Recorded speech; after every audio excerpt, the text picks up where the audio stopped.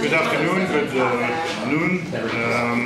Very happy today to introduce the speaker and the commentators, so Quinn Grundy and Adrian Schneer,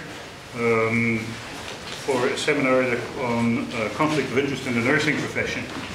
Quinn is an assistant professor with the Lawrence Bloomberg Faculty of Nursing at the University of Toronto. I think she joined this year. Yeah, a month. And an honorary senior lecturer with the School of Pharmacy and the Charles Perkins Centre at the University of Sydney. Dr. Grundy's research explores the commercial determinants of health and their impact on the delivery of health services, health evidence and consumer health information. She has a bachelor's in science and nursing from Alberta, a PhD in nursing from the University of California, San Francisco, where she worked under supervision of Dr. Ruth Malone on the tobacco control, tobacco industry influence on research as well. Dr. Grundy is a member of the International Evidence Policy and Influence Collaborative at the University of Sydney, who recently came in the news again about a new study on conflict of interest. So they are a very, very prolific research group. She's the author of Infiltrating Healthcare, How Marketing Works Underground to Influence Nurses, which is the topic that she will be speaking about today. It's a book that also came out last year with Johns Hopkins University Press.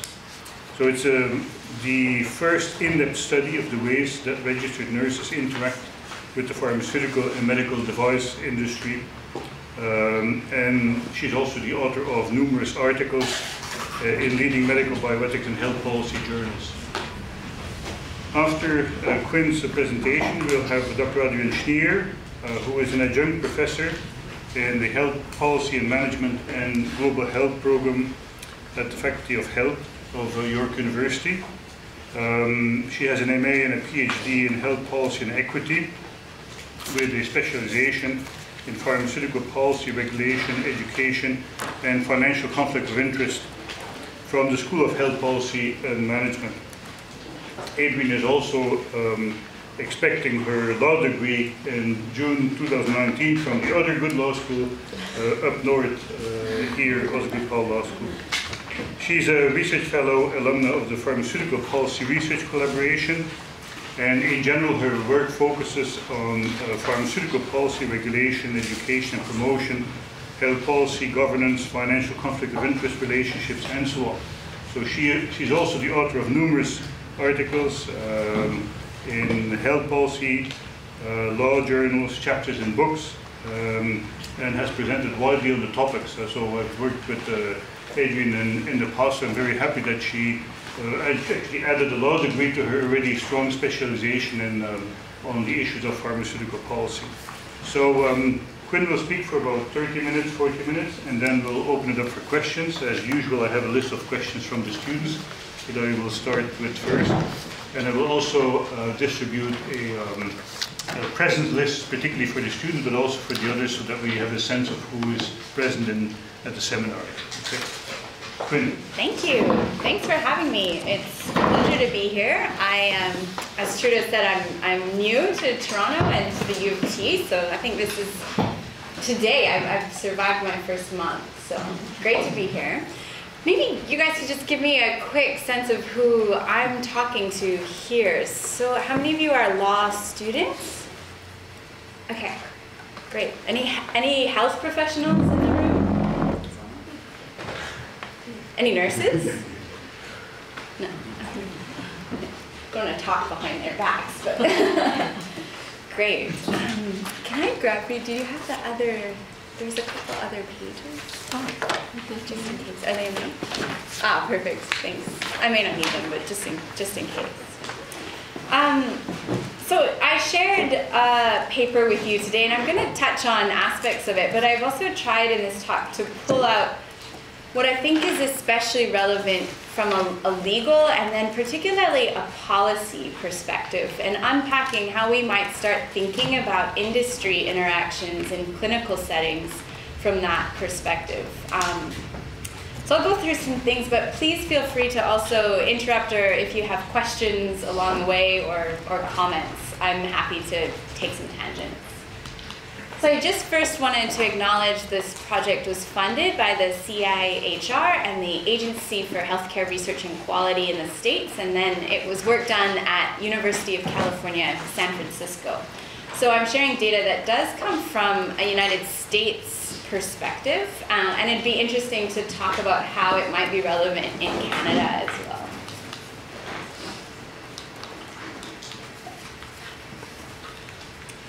So I think globally we're seeing some really interesting legal developments in this space through the emergence of what are broadly referred to as sunshine laws or regulation.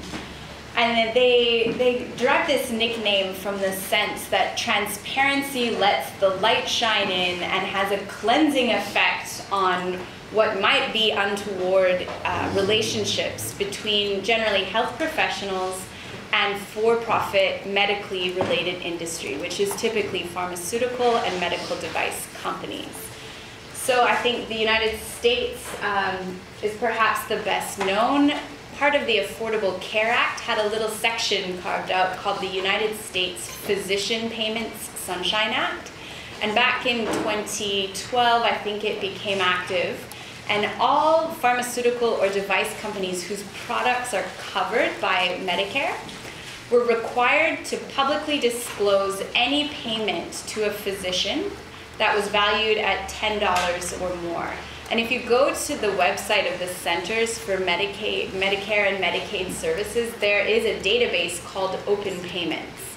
You can look up a doctor by name or practice address, and you'll see every payment they've received, the reason for the payment, the company, and the date, I think. So for example, if your GP attended a drug company sponsored dinner, the value of that meal would be reported in this database, and you would see which company had sponsored that meal. There'd be bigger payments for things like consulting agreements, sitting on an advisory board, or even payments for research. And at the time I was just in the early stages of this project when this law came out, and I was really surprised that it didn't apply to nurses. And as a nurse myself, I had been to a drug company-sponsored dinner. I knew of colleagues that received payments for speaking at industry events or had been paid to go to conferences. So I think the first question for me was, did policymakers think that these same kind of interactions were not happening? Or did they somehow think they weren't that important? And in the meantime, a number of other countries, I think, are contemplating or have some form of, a number of countries in Europe have similar legislation, France most notably, and this is some work Adrian and I did together. We looked at the States, France, and Australia, which has an industry self-regulation model for this Sunshine regulation. And nurses and other health professionals are included in some of the other jurisdictions. So some of the data that I'll share today actually draws from analyzing payment reports in other places. So far in Canada, I think there was some talk of bringing in something similar, but it seems to be stalled out at the moment. What do we know about marketing to nurses?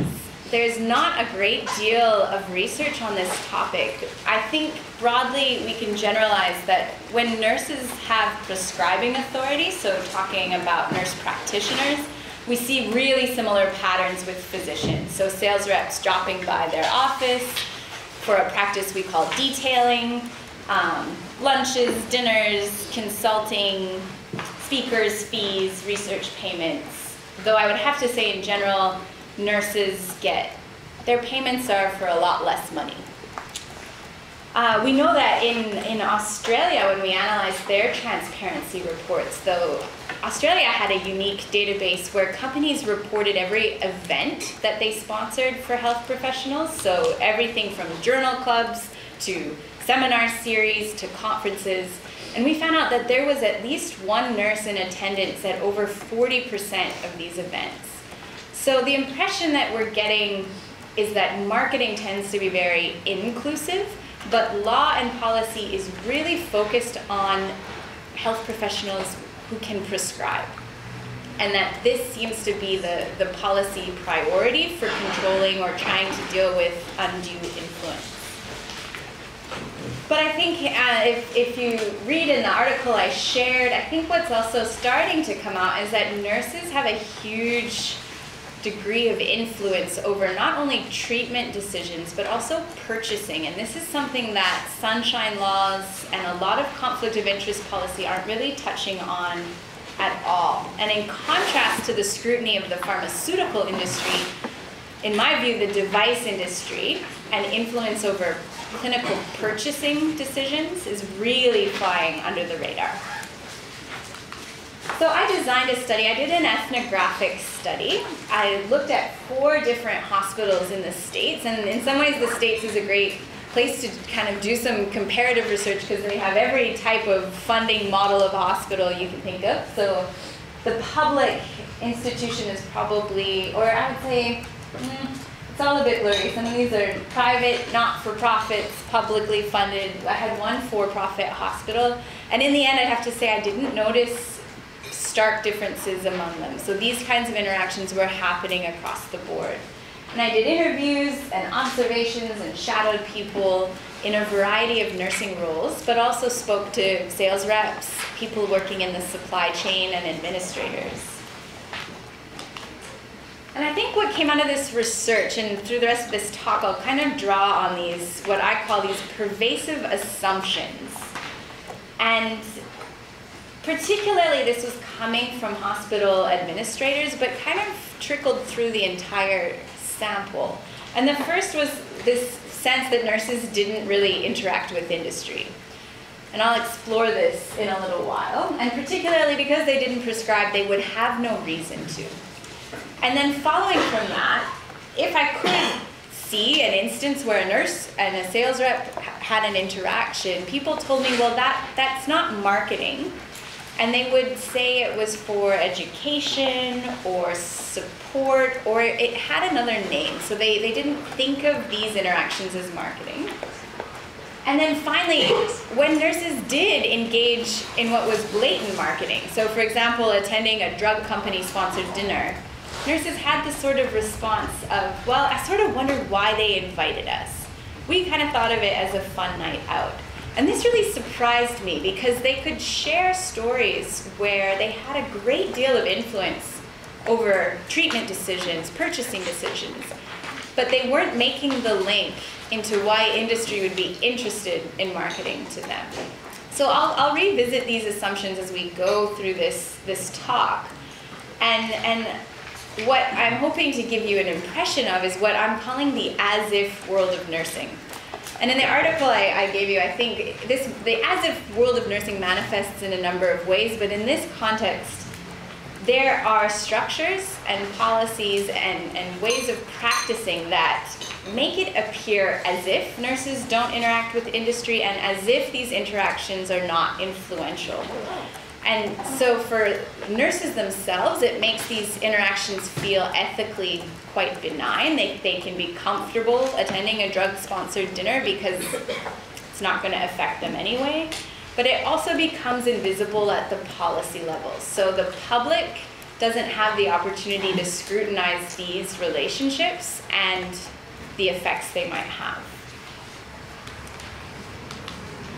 So this was really typical. When I started this study, I was trying to get access to hospitals, and I had an acquaintance that introduced me to another acquaintance, and I spoke to this woman who was a nurse, and she was in charge of what we in healthcare call the cath lab. So this is, I think the formal name would be the cardiac catheterization lab. So a lot of procedures now that are done on a heart, for example, let's say you have a blockage, you don't have to go for open heart surgery anymore, but you can go and get a catheter thread through a leg vein worked up into your heart, and they can place things like stents or balloons. So they tend to be very high-tech procedures with a lot of really expensive implants. And so she really wanted me to come and do my study in her department because she was explaining that the nurses had interactions with sales reps from these device companies on a daily basis. and that in fact the sales reps for these stents and balloons and wires and catheters were present during these cases for the entire time that a patient would be there, and also beforehand to set up and afterwards to clean up, which blew my mind a little bit. Even as a nurse, I wasn't quite aware of this. So we were trying to get formal permission for me to come in to observe this. But we got this response from the vice president of nursing at the hospital, and she said, "I don't think our hospital is a venue for this study. Our nurses and managers do not interact with vendors. If a vendor," and this is the name they use for sales reps, "is asked to present, it's done in a structured committee. The only interaction our nurses and managers would have is with the in-service arm of a company we've purchased a new product from." Thus, my answer is no. So I thought that was interesting because on the one hand, she was saying they don't have any interactions, but then she was listing all the places where they did have interactions. So I was a little bit mystified, but also really interested by that response. And this happened a few times as I was casting around trying to get into hospitals, where they say, "No, it doesn't happen here. It only happens on all these committees. It only happens in services. It only happens for our education." I was like, well, that seems like a lot of interaction. And people kept pointing. They say, "Oh, you know, our hospital has a policy. You should maybe go to a hospital that doesn't have a policy." And I was like, well, if they're still there, I'm interested in your policy. So it took me a few goes.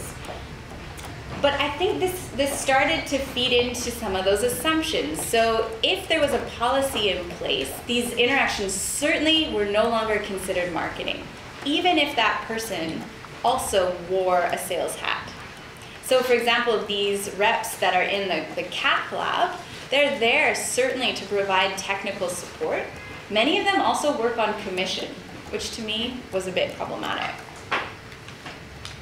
And then as I went along, I also started talking to frontlines nurses, people in clinical roles, and what they told me was pretty much the opposite of what the administration had said. They said, "We interact very heavily, and we've done so for decades." And I think what is interesting is that in contrast to what we see in the news or hear about with Sunshine Acts, with the speaking and the consulting and the drug dinners, nurses talked a lot more about the sales rep they met on the job. And these were interactions that happened on the day-to-day in operating rooms, cath labs, product in-services. Nurses sit on purchasing committees for hospitals. You think of all the stuff that a hospital uses. Usually the big ticket items, physicians have a lot of say in that, but anything from gloves to pumps to scanners to needles to wound care, nurses are increasingly involved in those decisions. And so they started telling me these stories. And I think the other story they were telling me is that things that were really important to them, so their own continuing education, teaching patients about their health condition and their meds, supporting patients and families, these were things that had been cut year after year. Budget maybe used to be there, no more. And so industry reps were stepping up to provide resources and support to also engage in these sorts of things. And so that idea that these interactions weren't marketing just became stronger and stronger because nurses says, well, they're helping us with education. They're bringing product support. And it was getting muddier and muddier. But I also want to say that a lot of this is not new. So what we know about the relationships between pharma, the device manufacturers, and physicians is that it's a lot about what they call friendship, food, and flattery. And so while a lot of these interactions, yes, had an education component, a support component, a technical component, there was so much food, and there was cookies in the break room, and there was Chinese takeaway, and pizza lunches, and chocolate minis. And unfortunately for the nurses, perhaps, like these were not the steak dinners with wine, though there were those too. But nurses could be had quite cheaply in the friendship, food, and flattery department because they don't get a lot of that otherwise. One nurse manager said, it's endless. Do you know what I mean? It can be very subtle. Okay, you've got a nice, attractive person. Okay, they seem to have a really nice personality. Okay, you know what? They're taking you out. They're paying for things. The perfect friend. And I think for nurses, because they encountered these sales reps daily, they felt more like a colleague. So they would be in the operating room standing beside the sales rep. They'd see them every week. The sales rep would join the company softball team, would be at the Christmas party. They developed friendships over time. And I think it felt quite natural and it felt quite normal, even though it was also quite strategic. And so before I kind of delve into what I think is different about the context of nursing, I also want to say that the things that we worry about, drug company sponsored dinners, sponsored travel to international meetings, big speaking payments, that was also happening to nurses. And I think from a legal standpoint, this idea of kickbacks becomes relevant. And I think there's certainly cause for concern among nursing in the purchasing role in particular. So I'm going to talk a little bit about what I consider the context for nursing practice. And the way that nurses work can be quite different from the practice of medicine, and how industry is kind of fit itself into that model in order to market its products more effectively. So Rachel was a nurse I spoke to, and she has what I call an undoable job. So she is a clinical nurse specialist in the area of wound care. She worked at a public hospital that had about 400 beds. And her job was essentially to consult on every patient with a wound that's admitted to the hospital. So that might not sound like a big deal, but you have to remember that anyone who undergoes surgery for any reason ends up with a wound. And that's on top of the people with diabetes, other circulatory conditions that might have wounds for other reasons, or the people who are in bed or in hospital for a long time and actually develop a wound as a consequence of their stay. Huge scope, a huge amount to specialize on, and a huge number of people. And she was one person. So she's really a one-woman show, and she said, you know, I had to learn to focus on what I need to achieve that day. She also sat on the hospital purchasing committee. So if the hospital was going to buy anything to do with wound care, Rachel was the resident expert that would be tasked with doing the research or even telling the hospital that something new was on the market and helping them evaluate that and then implement that and then teach the 4,000 nurses who work there how to use that new product. This is one person's job. So she interacted with sales representatives from wound care companies all the time. And they would stop by the hospital, they'd bring her bags of samples, they'd be there if she had a question, they'd let her know what was new. She had a drawer in her desk just full of wound care samples, so she had, let's say she had a patient with a really tricky wound, she'd go there, dig some out, and try it out.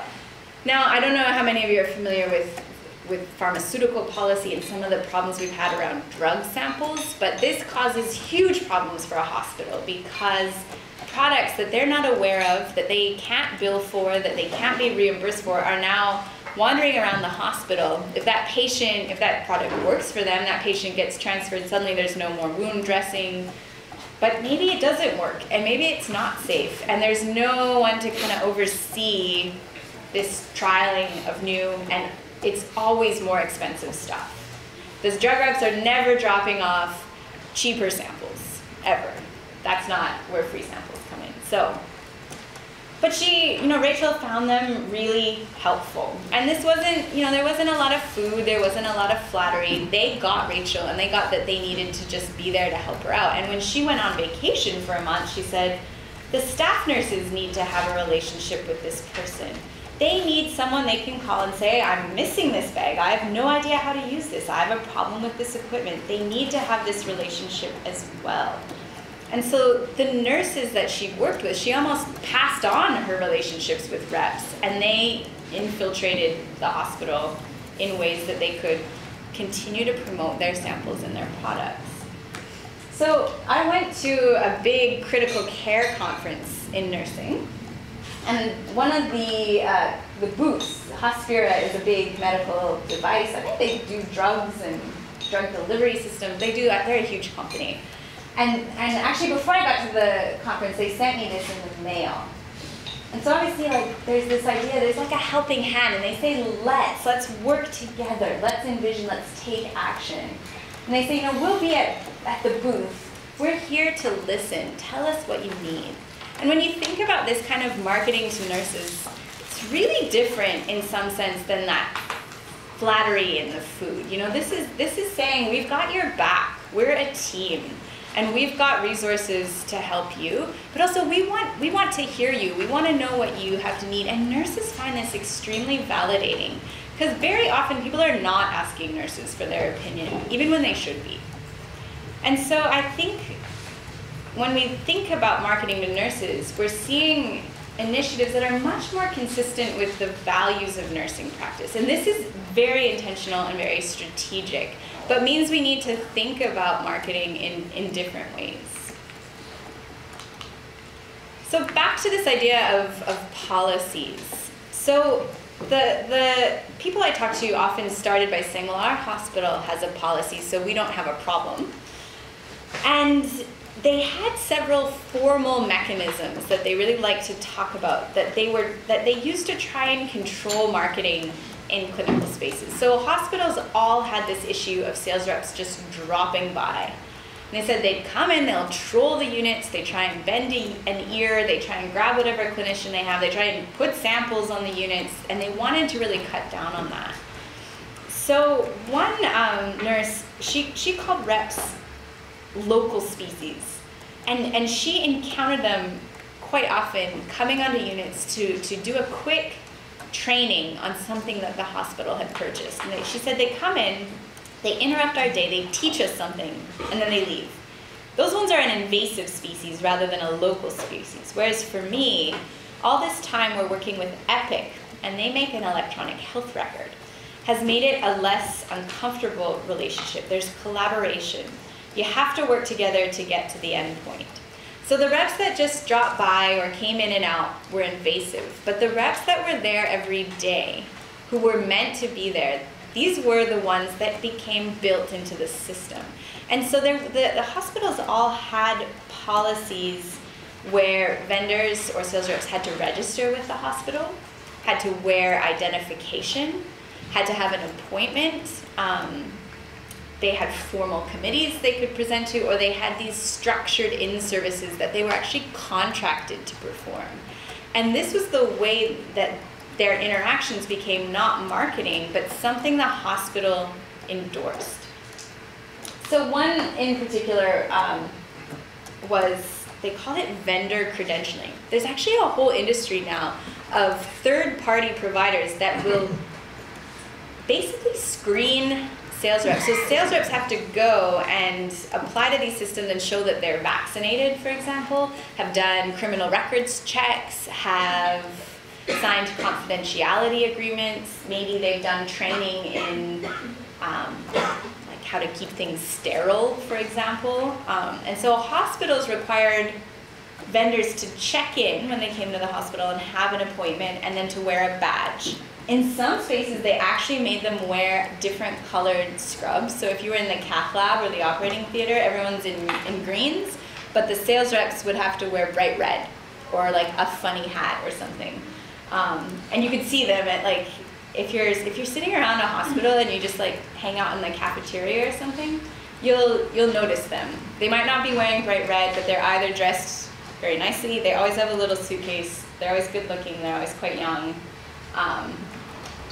It's like Where's Waldo a little bit when you're doing this research. You're like, I'm seeing them everywhere.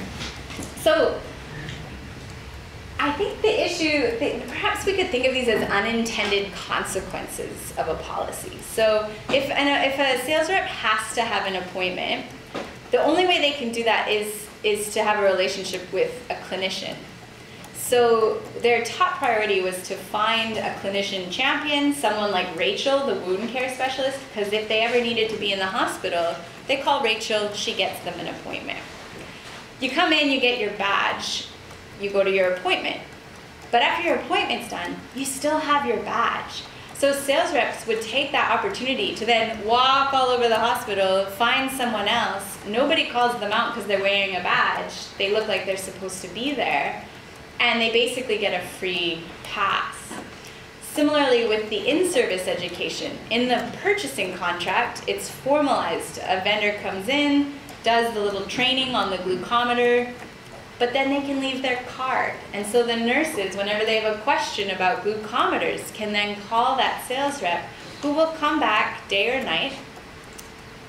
You know, the hospital's staff are not going to show up at 2 a.m. if your glucometer breaks. So this can be a really helpful resource and is a foot in the door. So for the administrators, this had been controlled and kind of reined in by these policies, but they weren't seeing how these policies actually open doors for long-term relationships and repeated interactions. And so, of course, once you've got the badge, once you've got the red scrubs, once you're in the door, sales reps, many of them working on commission, one supply chain manager said they try and grab a clinician and plant the seed. So I talked to some nurses that worked in a case management office, so they're responsible for a lot of discharge planning and referrals. And they actually had a sign on their door that said, "No vendors today." And they had had such an influx of pens and mugs and chocolates and drop-ins that like it was interfering with their work. And this was in a hospital that had a policy that required vendors to check in, that required them to have an appointment. So somehow they were still getting through, but it wasn't on the administration radar at all. And I think the samples, and they would leave also brochures or information, things that could kind of stay behind once their badge expired or their appointment was up. And I think this is also where we saw a lot of what I would call upselling. So, you know, this happens probably with cars or computers, this idea that you have the basic model and then they want to sell you the leather seats and the cool thing that moves and the extra software and the, I don't know what else you can upsell. I would be a terrible salesperson. But, you know, the hospital would buy this great IV pump and the sales rep would come in and do the training, but then they would say, "Oh, well, you know, your hospital didn't buy like the pro software and your pump could also do these all cool things." And then next thing you know, the nurse manager has all these emails from the staff nurses who say, "Oh, well, we really want the pro software so our pump can do all these things." And these were the ways that they could really kind of weave themselves into the fabric of the day-to-day business of the hospital in ways that were completely unseen. And then the requests for new products and more expensive products appeared to be coming from the clinicians, even though the sales reps were kind of behind the scenes. So nurses, I think, are really well known for their ingenuity. When nurses face like a challenge or a problem, it tends to be something that's really immediate, which is why I love being a researcher, because people get really stressed out and like there's no such thing as a research emergency. There just never is. But in nursing practice, when you need something, you need it now. And if your pump breaks or your wound care dressing falls apart or you're missing a piece, you have to solve that problem. So nurses devise these crazy workarounds. They have such crazy like MacGyver-esque solutions where they're taping and tying and cutting and all sorts. Yeah, you can talk, if you know any nurses, talk to them about their practical workarounds. And I think for me, symbolically, their relationships with industry were often in a similar vein, that the sales rep itself was a workaround. And they were providing personnel, resources, products, samples. They were filling gaps in the system that shouldn't really exist. And I think this is really the crux of the issue, is that the policy on the surface was trying to control marketing, drop-ins, trying to align industry business with hospital business, making sure that interactions were only happening when it served the hospital's interest. But what was completely like just kind of behind the scenes is the fact that nurses and industry were developing relationships over time, and that nurses could call on industry to patch some holes. So just recently, for example, over the holidays, I was back in Alberta. My sister is a nurse at a neonatal unit, and I think in December it's called like National Preemie Day for premature babies. So this is no criticism of Alberta Health Services, but for example, they do not provide funding for patient or family support. The NICU, the intensive care unit where my sister works, they like to have a tea on World Preemie Day and invite graduates, so preemies that have been discharged and are now children and their families to come back. You know, these are families that sometimes spend 6 months, the first 6 months of their baby's life on an intensive care unit. They get to know these families, they get to know these kids, but then they go off in the world, they don't see them again. This is like something so simple. I think the entire event probably cost less than $400, but created so much support for families currently in the hospital, families outside the hospital. It's something that is very characteristic of nursing care. Beyond the medical problem, the type of care that we provide to families and communities that doesn't fit necessarily in the health system. But there is a company, and they make a vaccine. I think it's AbbVie is the company. They make a vaccine for, what is it? It's not,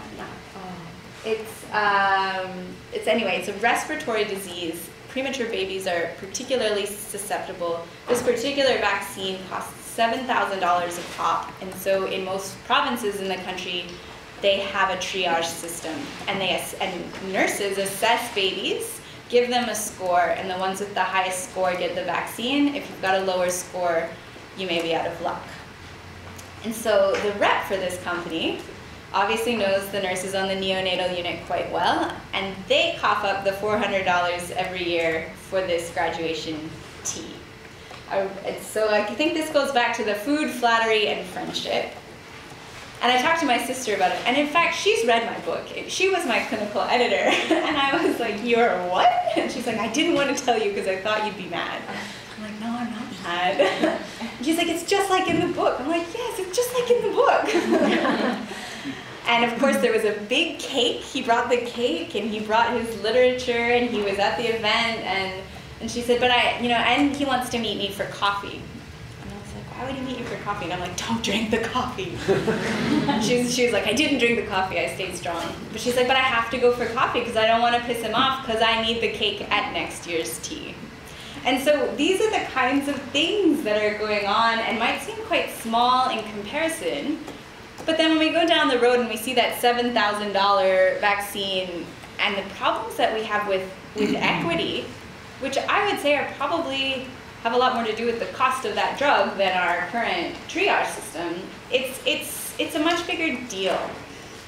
And so I kind of talk about this idea of the more we get together, not only is industry filling gaps, but nurses are the perfect friends for industry. They know the system, they have a huge amount of influence, and nobody's watching what they're doing. And so I think marketing presents as a partnership. It no longer has that icky, slimy marketing feeling. And the relationships that form then give these reps unprecedented access to decision makers. So you think about this preemie graduation tea. So we've got patients, we've got families, we've got the nurses, we've got the neonatologists, we've got the hospital managers, and the rep suddenly has all the decision makers in one room, and it costs that company $350 at Safeway. And so I think we need to start thinking about structural management. This is more than educating nurses about the dangers. My sister probably knows this literature better than anyone else, and yet she didn't feel she was in a position to change the relationship that her unit had with this sales rep that's been really long-standing. And I totally get that. And I think it also means starting to think about what gaps in the system industry is filling, because no policy or no law or any sort of transparency is not going to kind of fix the root cause of why these relationships are forming.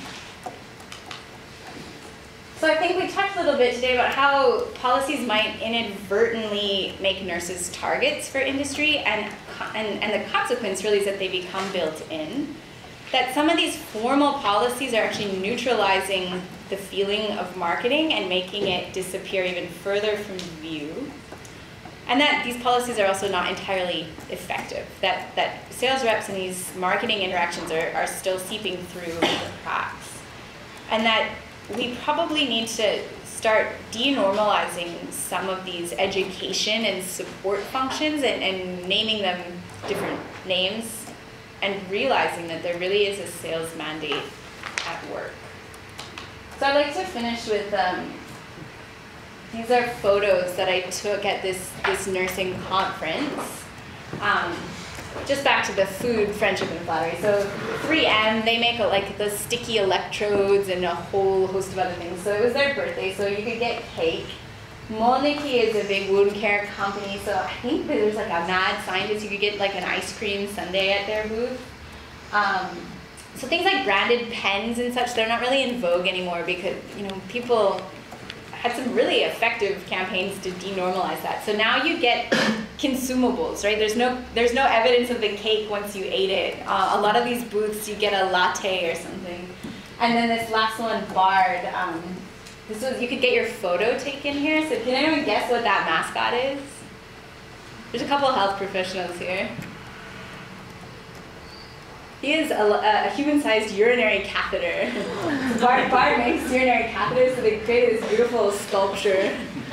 And you can get your photo taken with the... So this is marketing to nurses in a nutshell. So I will leave it there. Thank you so much to Trudeau, and I'm excited to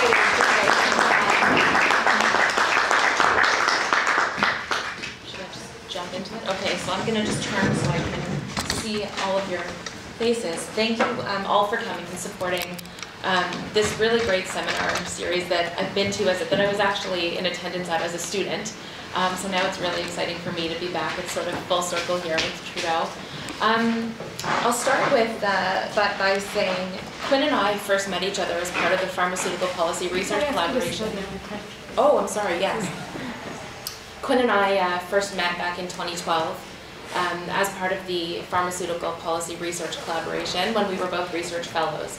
And that was, as you can see, quite an effective program because here we are together today and both publishing and researching, both on the issue of conflicts of interest, pharmaceutical marketing, and industry influence in medical practice, clinical practice, but in two different areas, right?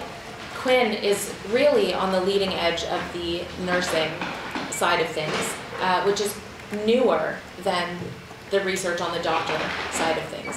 So I think that that's a really important thing to note, that Quinn's work is really on this leading edge of conflict of interest relationships with nurses. The conflict of interest world, just to give everyone here a little bit of background about the ethos that this research is happening in, the conflict of interest world is actually quite small.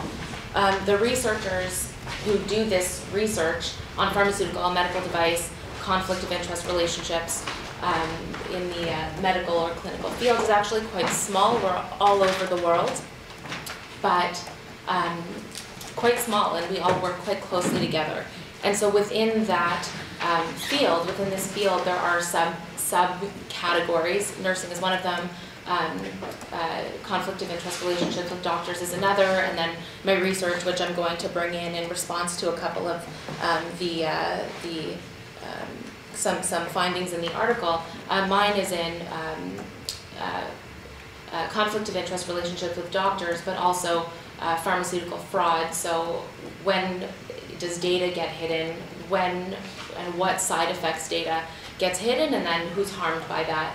What are the outcomes? And then, of course, Trudeau mentioned that I'm almost done my law degree up at Osgoode. I don't know that there are any other Osgoode people here, but and so my research now marries the two issues: conflict of interest and law. So so far for me, that's been in the area of fraudulent concealment, fraudulent misrepresentation, which also affects nurses. Because if side effects are hidden, they're also hidden from nurses. And nurses, as people who are on the forefront, are the primary, in many cases, caregivers and carers on the units and in people's homes. If these important people don't have side effects data, then this is obviously problematic and can cause a lot of injury that goes without cause. No one can identify the cause without the data. So the study is extremely valuable. It's really important that we ask questions about money. If ever you're in doubt, follow the money, right? Where is the money? How's it being spent? What is it being spent on? And what is the outcome and effect of how that money is being spent? So I'll just move through. I just made a couple of comments through the paper. In addition to conflict of interest relationships with nurses, I'll just mention quickly that pharmacists are also an area that's under research. So pens may be out of vogue, but if you go into your pharmacist, you'll see the Ranbaxy pen and all the generic pens, right? So we also have to remember that the brand industry is competing against the generic industry, and then the generic industry competes within itself. So that's an important thing to note. As I said, nurses are often the first line of communication for patients as well as their families. And as I said, follow the money, and industry never spends money if they don't get a worthwhile investment. So if you ever want to know what kind of marketing works, just look to where the money is being spent, because industry will never, ever spend money in a way that doesn't work, okay? Nurses as gatekeepers is a hugely important concept, because we have to understand that doctors, nurses are extremely busy. Doctors are also busy. I think many nurses would say, and from the interactions I've had with nurses, would in many cases agree that nurses are more busy in many cases than doctors, because the nurses are the people that get called first. And the nurses, if you ever have had a family member in the hospital, or if you've been in the hospital, it's the nurse that you see on the floor, and you have to request that appointment with the doctor. When is that doctor coming in? When is the appointment? And the nurse will, in many cases, be able to answer your question, but they also pass messages from the family along to the doctor. And so there's this concept that some of you may be familiar with, direct-to-consumer advertising, which is essentially marketing to the patient, to the consumers out in the public, even before they become patients. And when families request certain treatments, those nurses might take those requests back to the doctor, but also the nurse might have some communication with the family. Oh, well, have you heard of this? I just learned about this new thing. So nurses truly are on the front lines, and they are the gatekeepers to the doctors, where the majority of the research sits in this field. There's also this notion that disclosure, which Quinn mentioned, is cleansing. So what happens in many cases is, and even at the medical school here and any medical school in the country, any time an industry rep comes to give a talk, or a doctor who's funded by a drug company comes to give a talk, they'll have a slide up that's a disclosure slide, right? Just like Quinn had her slide on who funded her study, speakers will come in, and their first slide or their second slide after their name will be, I am here being this talk is funded by whatever company. I don't mention company names when I give talks. So by whatever company. And then there's an assumption in the audience that, okay, well then everything that they're saying must be true. And that's actually not the case. Anything that is funded by a drug company is effectively marketing information. We can call it education, but it's marketing information because it's been sanitized. We don't get the full story. We don't have the primary data because we don't own the public doesn't own the primary data. The individual company owns the primary data. So disclosure doesn't cleanse. It's sort of this facade of neutrality, which we can't assume exists. The paper also brought up this really interesting point about nurses as a fiduciary to patients.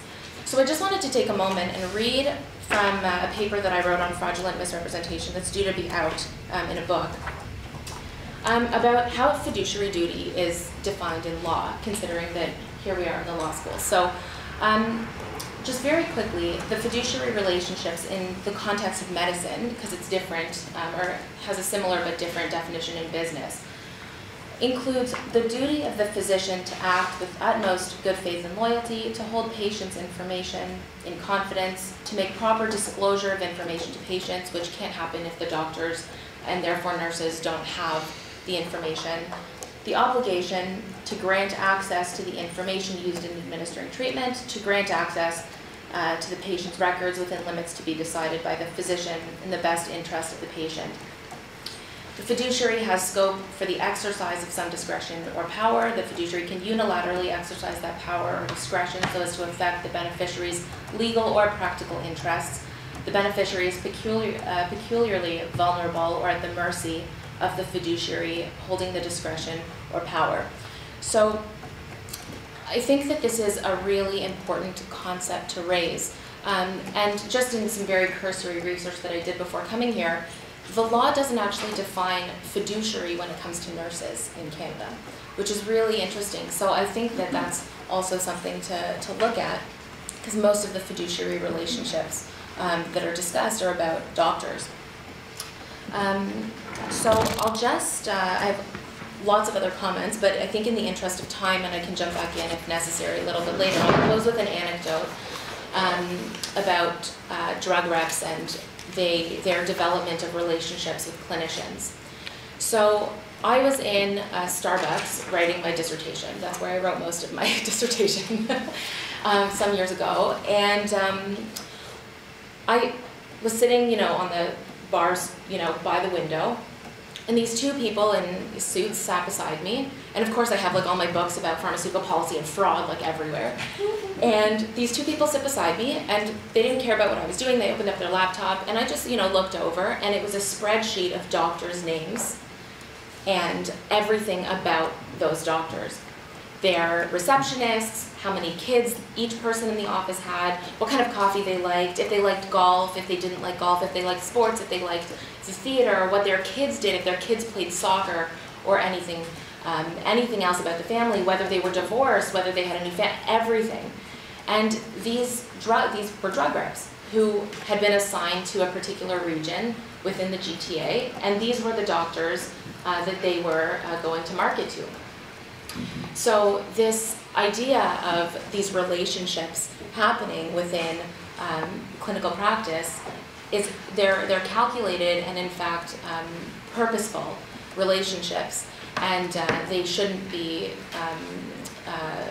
interpreted as in any way naive. They're purposeful, and they do have the potential to cause harm in terms of safety, cost effectiveness, and efficacy of drugs and devices. So that's where I'll finish. Thank you so much, and thank you for having me. Okay. So we'll open it up for questions. So if you want to ask a question and you're not one of the students on my list, feel free to put up your hand. So I'll start with Mina. My question is about what's the best way to address the conflict of interest? Can you speak up, please? Sure. Yeah, my question pertains to what's the best way to address any conflict of interest. You talked about sunshine laws, which is legislation and regulation, and then there's internal hospital policy, which may or may not be effective according to your presentation. So do you think legislation and regulation is the answer? Should that focus on nurses or on sales reps, and what power sales reps have? Yeah, so I think there's actually a number of options. So I am often critical of disclosure as a standalone, but just to be clear, I think that sunshine laws and regulation and disclosure is absolutely necessary. And I think the reason for that is that we can't understand the full scope of these interactions or relationships or study their impact until we have a clear picture of what's going on. I'm critical of the fact that often that's where our laws or policies stop, as if disclosure itself will solve the problem. I think at the hospital level, the crux of the issue is that the health system still wants to benefit from industry's resources while having kind of a risk management approach. And I think what we need to do is think about the fact that the costs, so although industry, for example, provides a lot of education or product support for free, we often end up paying for it later through the use of more expensive products, through the samples, through side effects, and the fact that a lot of the information is biased, and so people then end up re-educating themselves. So I think although hospitals have brought in policy on the surface, I would suggest that although, you know, nurses and doctors, we're not going to go out and start manufacturing our own wound care products anytime soon. There's going to be some degree of interaction. But I do think that it's going to be very difficult to have this win-win. And so we might need to take out a lot of these freebies and think about tightening that up. We have Annette. I think this may have been answered, but my question was, do you think the fact that nurses tend to show this tendency of discounting their influence and saying, well, I don't actually have a say, is likely to sort of lead to sort of a subconscious effect on the way they treat their people because they think that it doesn't matter? Yeah, and it's really interesting. When you talk to doctors about this, they've done tons of surveys. Doctors think, okay, I'm generalizing, don't offend anyone, but they generally feel like they're smart enough to see through the marketing.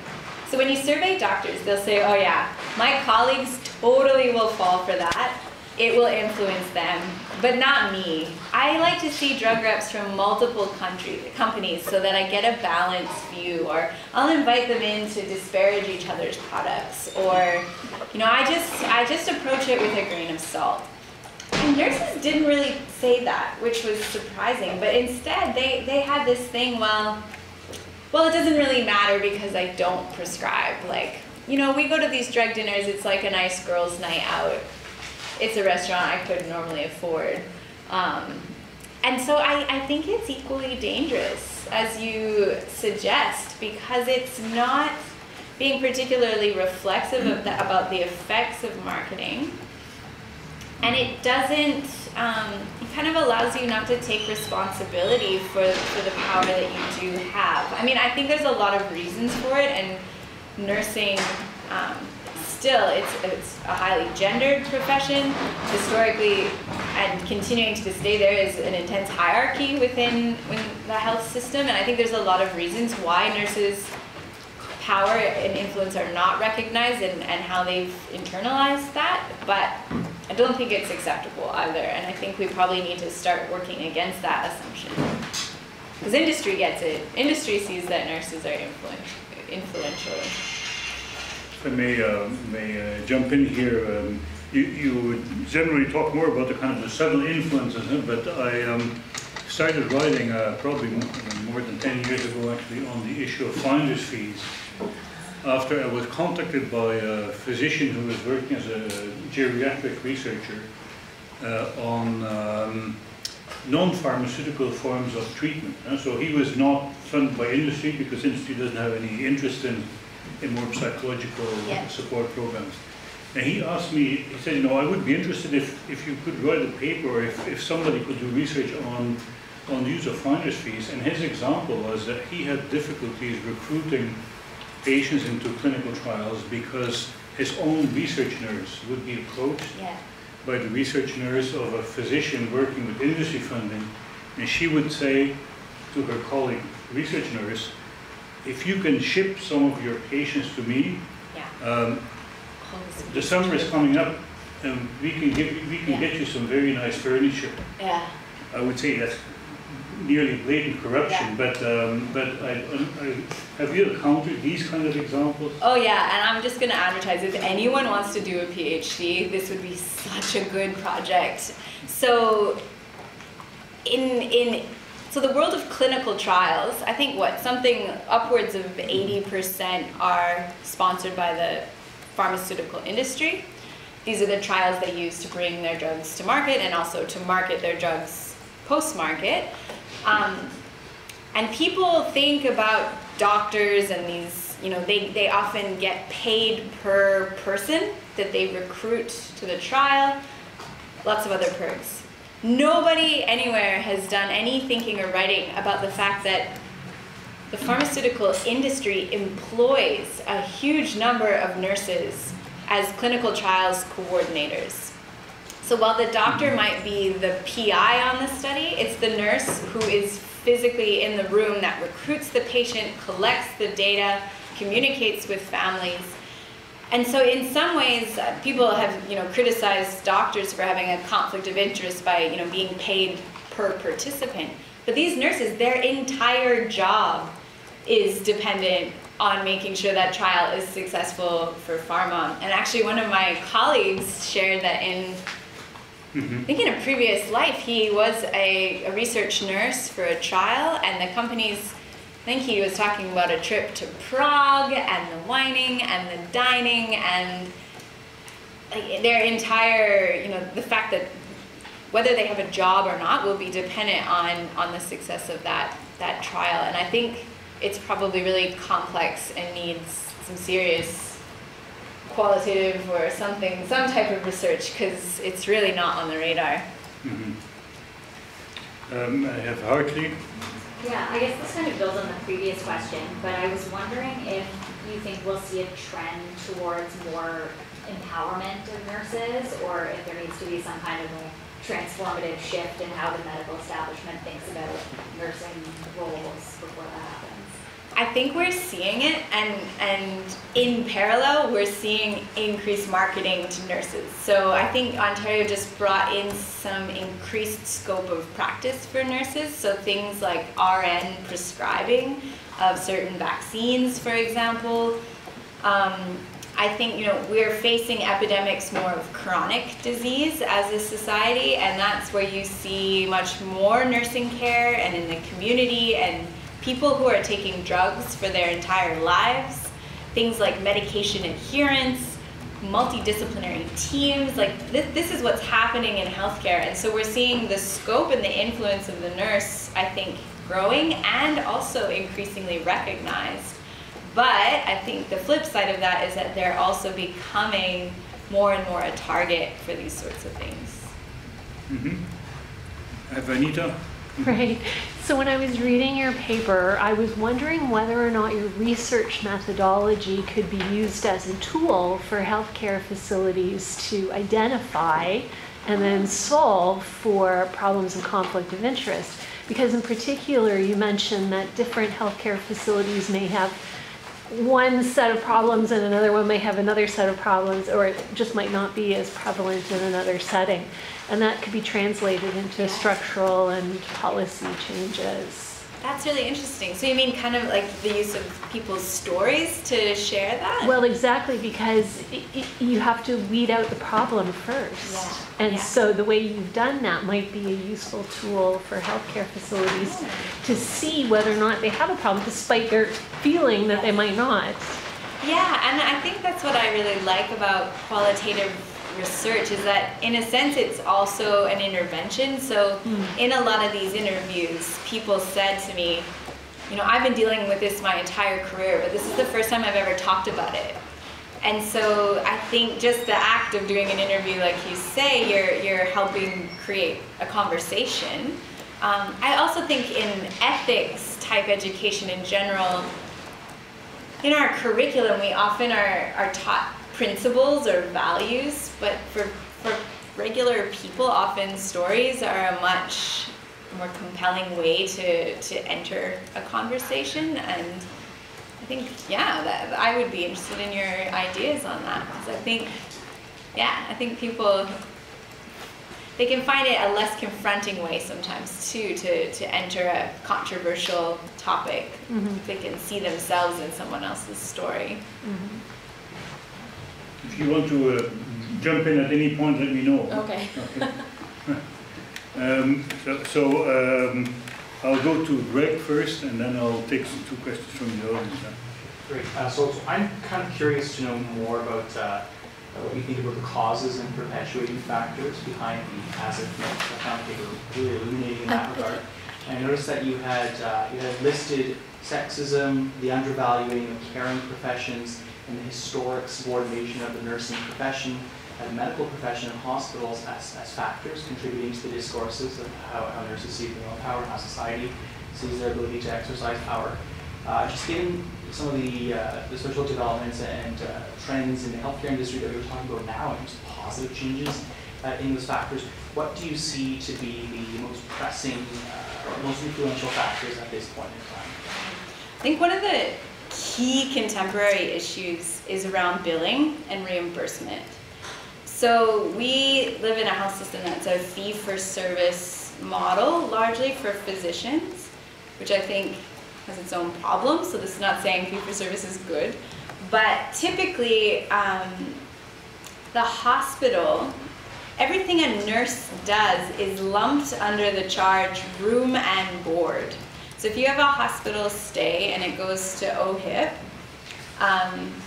all of the care that a nurse provides is kind of under a lump sum, either the OR fees or an inpatient stay.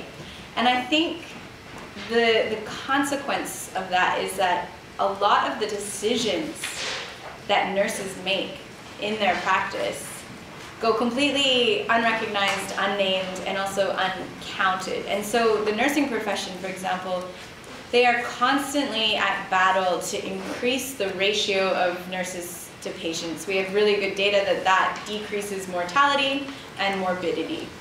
But obviously, nurses, well, not obviously, it doesn't have to be this way. I think because there's so many of us, the health system often sees nurses as a cost. So their wages are quite high, they're unionized, and there's a lot of them. And so nurses, I think, are often really having difficulty communicating their influence or tracing their decisions or even quantifying or accounting for the things that they do because of the way that their work and their labor is billed. I don't think moving nurses to a fee-for-service model is a good solution to that, but I think that's one reason. Like we have really good data, and it's part of the reason why we can link. You know, there's been some great analyses recently where they looked at all the physicians in this database that received meals, and then they can match it against prescriptions written. So you can actually quantify that and associate marketing with a decision. In nursing, we don't have that kind of equivalent, and so it's less apparent, these sorts of things. Can you? Go ahead. Don't fight. Yeah. All right, sure. All right. Thank you very much and for the response as well. I didn't get access to the paper, so I apologize if this is in the paper and it's already been covered. Question I have is, in your data, did you find any pockets of resistance amongst some of the nurses? So ones who weren't sort of discussing about the nature of relationships, kind of things you presented on, but more were about actually, like we shouldn't be doing this, or sunshine laws and policies are, aren't worthwhile. We should have complete divestment. This hospital, all of these. Like, did you find anything like that? Yeah, I did, and that's probably another talk. I'd be remiss. So part of this talk is celebrating a book that just came out that I've written, and there's a whole chapter in the book. There was a handful of nurses, so there weren't that many, who I would characterize as the resistance. But what's so interesting is that this resistance was a completely individual thing. No one had ever really taught them to be resistant. It's something a lot of them are quite experienced nurses, so it was getting burned again and again in their practice, that they developed their own set of strategies to deal with it. But they were so different, and one of them, I kind of characterize her as like policing. So she was known by not very nice names among her colleagues. She worked in the operating room. She would throw the cookies in the bin. If the sales rep was not wearing their badge, she'd like kick him out. If he brought a coffee in, she'd throw that in the bin. Like if her colleagues like ate the cake at the conference, she'd shame them. Right? So that was one style. Another guy, like I think he used to be an accountant or something, and then he was a nurse manager, and so he had like the business game going on. So he was like always like bargaining and negotiating, and like I'm not going to tell them how many bladder scanners I really need because I want to know what kind of price they'll give me when I buy in bulk, and then another one, he was like just paranoid. He's like, I cannot trust anything they say, but I don't know what to do, and he was always doing literature searches himself. And so I thought that was really interesting that there's like many forms of resistance, but the danger of that is, as Adrian pointed out, they take notes on people and they work in all the same hospitals. So once he gets to know the police style one, he's gonna just follow the rules. And then when he meets the businessman guy, he's just gonna put it all on the table. And then when he meets the paranoid guy, he's just gonna cite more studies. And they can really adapt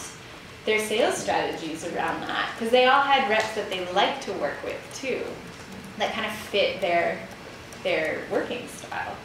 So I think it's important to kind of look at that and like you suggested, share those stories and think about those ways, but I think it has to be more than at that individual level. There are several different mechanisms that you identified by which vendors exercise influence. And I think, as Adrian suggested, they're probably indifferent. Whatever makes them money is what they will do.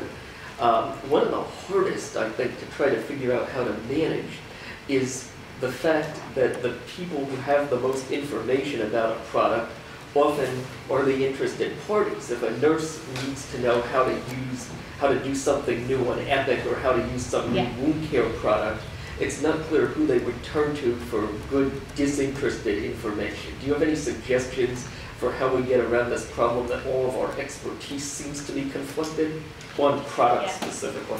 Yes, I do. So I think it's an even bigger challenge, as you suggest, in nursing practice, because a lot of the products we use don't even need regulatory approval before they come to market. So there's probably not going to be any. Some of them maybe never even had a study, let alone an independent study. So there's no going to the literature on wound care products because the manufacturers sponsored all those trials or conducted them.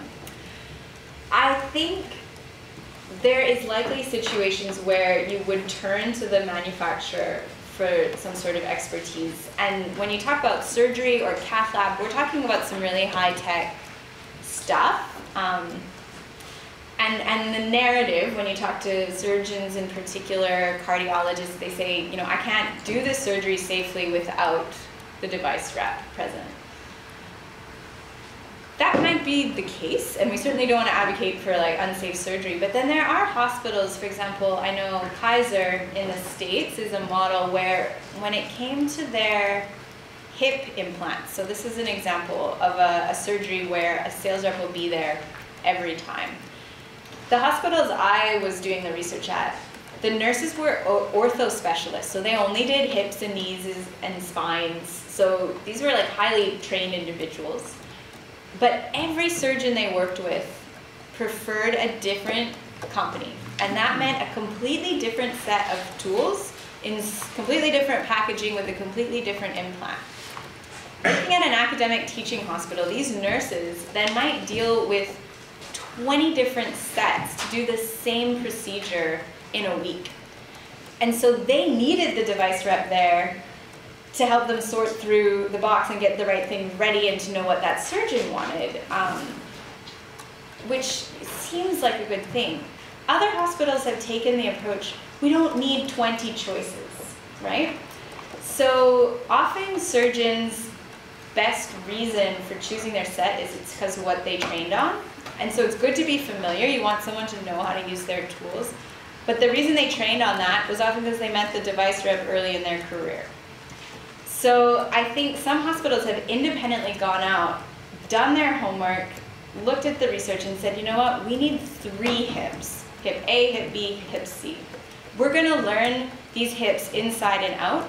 We're gonna put the money into training our staff. We're gonna have a resident HIP or ortho nurse expert in-house. We don't need the reps here. And what they found was, in the long run, their costs have come down, their revisions have come down, their side effects from the procedures have come down because they had the expertise to do the project or the procedures safely. And so I think that's an example where, and hospitals really hate, they call them physician preference items. They cost them so much money. And physicians, because they're not employees, have a lot of clout. They'll say, I'll take my business elsewhere. But this seems to be where it gets really tricky, because the nurses are dealing with stuff they've never seen. The processes of marketing and sales you outlined are in place in many other industries too. Campbell Soup send reps around food services to do exactly what you're talking about, and they provide free samples. Snap-on Tool and Die go to mechanics all over to try and sell their wares, and so on and on it goes. So this isn't unique. It is a common industry practice. So you are challenging a common industry practice, which has been in place for a long, long time. What I haven't heard yet, though, is what I think are true solutions that would make for win-wins. I've heard you pretty negative on vendors. That sort of says there's a bias. But they are providing a lot of support. So where are the positives and where are the negatives, and how do you figure those out? So far, to me, you've only identified really, you've said some of the positives, but you really focused on the negatives. So what's the next step to make this really usable as opposed to just research?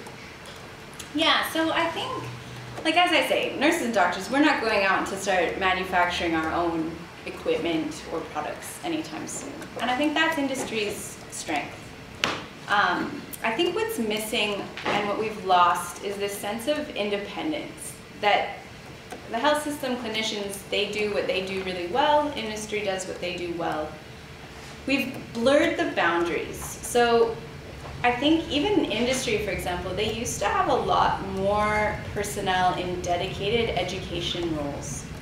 But that turned out not to be particularly profitable, and those were cut. So they had like a firewall between people doing training and people doing sales. And I think probably for many reasons, that's now merged into the same. And so I think a good model, the people in the basement, supply chain, they get conflict of interest. And people in the purchasing, some of what happened in the clinical spaces was shocking to them. And yet they interact with vendors on a daily basis as well. But they understand that they don't need that sales rep to buy their lunch, right? They need that person to give them accurate information about a product. They have calls that go out. They have the proposals that come in. They have ways to evaluate them and ways to check each other in terms of their judgment.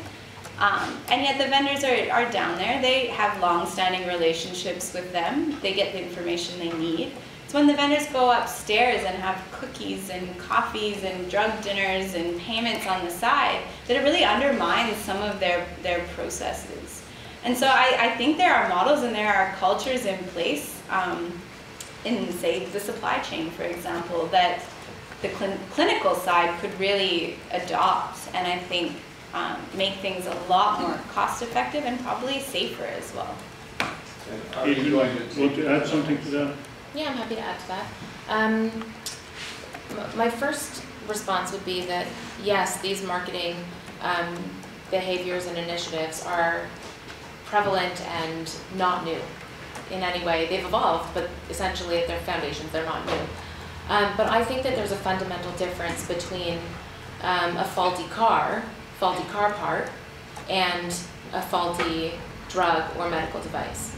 I think that there's something foundationally different about, a trunk where, the latch breaks and it falls, and that's, a product liability case, potentially, as opposed to a drug where there's actually been data that's hidden, and the hidden data has come out in discovery in mostly American lawsuits. And so when you take a drug, or I'll speak specifically about drugs because they're more regulated than medical devices. When you take a drug, many people, in the majority of the population, takes medications for chronic illness, chronic conditions, and they're reliant on these medications for sometimes 20, 30, or more years.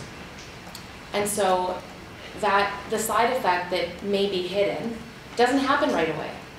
It can happen after you've stopped taking the drug, and it can happen, 2 or 3 weeks after you've started. So I think that there's something fundamentally different about marketing soup and marketing drugs and medical devices. And so it's not that, and I'll just respond, I don't think that there's a bias, because I've also done a lot of work on bias and judgment and thinking, the theory of judgment, theories of bias. And bias indicates that you'll be faced with a problem, and automatically your solution will be a certain result based on the bias that you bring to the table. But judgment factors in, and thinking factors in, and certainly critical thinking factors in, especially when you're so heavy into the research on these topics. And I would say that the perspectives and the certainly every single comment I made is supported by evidence.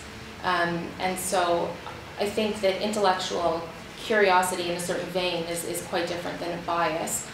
And I would just say that there are certainly solutions. My work is a little bit different than Quinn's, and so mine is in the area of policy and law. Hers is certainly in policy as well. But I really think that our regulatory bodies are severely underfunded and overworked. Health Canada, for example, only investigates a small minority of the trials that they know are going on. And then there's also the issues of trials going on, elsewhere in other jurisdictions around the world, certainly on vulnerable populations by these things called contract research organizations that are hired by drug companies in order to conduct their research. So I think that this is certainly a problem that we have to deal with in the locale, but also I think that there is certainly room for regulatory response. And I believe in some ways lawsuits are helpful in that regard in order to bring attention to these issues. The problem is then the harm's already been done, and the majority of cases settle before they go to trial, so we don't see the outcomes a lot of the time. So I think that any sort of solution is multifaceted and certainly interdisciplinary and occurs at several different levels. I'll read the names of the students who I still have on the list, and you can indicate if you think your question has been answered. So I have Nargis, I have Karen Chen, Amelia Fung, and Nara Galustian. So in that order. Huh? I'm okay, I can speak on my own time. So Karen. Yeah, I was just wondering, I think this has been slightly touched on by both of you, but what is the proper role for a hospital? I'm thinking, I guess, a little bit about vicarious liability. Wouldn't it ultimately be their responsibility to kind of do a better job? I guess I don't think that there's a problem, so maybe that's the main thing, but I was just wondering, why focus your attention on, I guess, the ethical standards within the profession rather than the hospital? So I do think hospitals have a big responsibility here, and back to your question, I think that's probably the level of policy at the moment that would be most effective. except that I also think the hospitals should probably get together and try and harmonize some of their standards, because the same reps work at all the hospitals. I think, unfortunately, at the moment, it's a little bit win-win for the hospital in the short term. So they're contracting in-service education, they're getting samples, you know, this sort of thing. But the costs show up further down the road. So the Kaiser model is a really good example, is that once they actually drilled into it, the short-term gains from having the reps in theater and providing that education, they actually made it up when they reduced the number of implants and trained them. Like, so it was cost up front to train their house staff, but then they realized. So I think, I can't speak to the legal liability, but I do think that hospitals are approaching it from a risk management perspective with liability in mind, and that's kind of the source of a lot of this vendor credentialing and wearing the badge and having an appointment. I'm not sure that might protect them legally, but I'm not sure that it really addresses the problems, and that in the end it's kind of patients and then taxpayers and insurance and such in the States that are paying the price for those relationships. Amelia? I just had a question if you think there are any differences that exist between the Canadian and American contexts. Yeah, so this is something I'm eager to kind of explore more.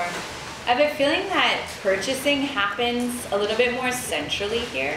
So kind of the locus of the influence, where the decisions are happening, it was happening very much at the department level or even the hospital level, because in the States there really is no health system. And my suspicion here is within health authorities or even provinces, some of the decisions around, you know, which wound care supplies and devices and implants are probably happening, I think, more centrally. In other ways, though, when you think about it, it's the same companies, they're almost all multinationals, the same products. I think, you know, there's going to be some differences between regulators, certainly. Like, for example, direct-to-consumer advertising is on the books, not legal here, but historically Health Canada hasn't enforced that particularly well, so we are exposed to a lot of that also from, you know, American media and such. But I think for me that's a really interesting avenue for some future work now that I've just come from Australia actually, so it'll be kind of a third country comparison. Okay. Mm-hmm. How much of this is really an indication of where we're going with privatized healthcare? I mean, you talked about Alberta, so you know a little bit about that. But I'm thinking none of these costs really are publicly accountable. I mean, you see the hospital's budget come up, you see premiers meeting, wringing their hands over the cost of health care, but there's no real oversight. So my conclusion, like, just listening to what you're saying, you know, we might be going to an implant type specialization which is outsourced, like hernia corrections and shoulder ice, but the hospitals won't be doing them. Yeah. No, and I think what was interesting to me about this project, because in the States, I was at the county hospital, so 100% taxpayer funded, probably 80% patients Medicaid or Medicare, so we're talking like a lot of public dollars, through to the hospital that is actually a chain of a for-profit national chain. And on the ground, in the front lines, those interactions were really not any different. So the differences were happening maybe at the level of their purchasing committees and such, but in some ways, when you have publicly funded services, that can be better for the sales reps, because it's kind of ironic. So Australia is an interesting system. They have private hospitals and public hospitals. Well, the private hospitals are actually tougher on this stuff, and the private insurers are tougher on this stuff because they are the ones drilling into the data and seeing that it drives up their costs. there also was a big scandal recently around pacemakers and weird rebates, so they have their own weird legal, ethical issues. But I don't think just because the system is public or publicly paid for that it's exempt from some of these issues. And in some cases it might be worse because, as you mentioned, the oversight may not, or the incentives are not there to have that level of oversight. So I'm not advocating that we go to privatized healthcare. I don't think that will solve this problem, but I don't know that it's quite as simple as a public-private divide. Okay, on that note, let me first invite you, the next seminar will be March 7. Beverly Jacobs will be speaking about indigenous health. It will probably be in the moot court. It will maybe a bigger event. Beverly Jacobs is a quite well-known indigenous law professor who was very active as an advocate before. She's now at Windsor Law School. She did her doctorate on indigenous health. So March 7. But check out the information because it will likely be in the moot court. Okay. So, and on that note, please join me in thanking our two presenters.